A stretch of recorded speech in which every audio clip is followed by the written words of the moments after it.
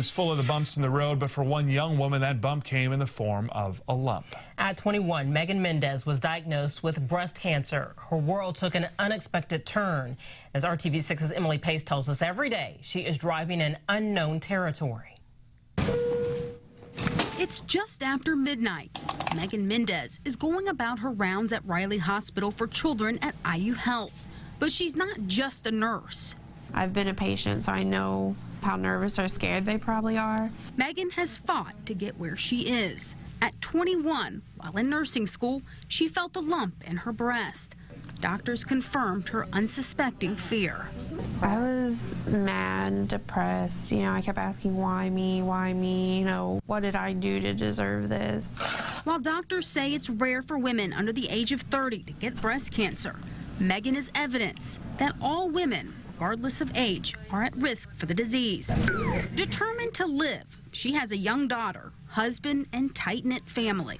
Megan underwent 2 years of treatment, multiple surgeries, and countless doctor visits before she was cancer-free. We really thought, we're going to go through this, we're going to get this, it's going to be done, and we'll all go back to normal. And then, I got diagnosed. So. The cancer not only returned, it spread.